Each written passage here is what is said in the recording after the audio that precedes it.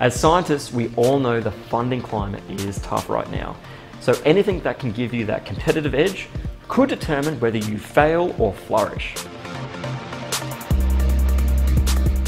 Trying to get to that elusive lab head position, or even transitioning out of academia, there's a number of different skill sets that we don't learn in our scientific training.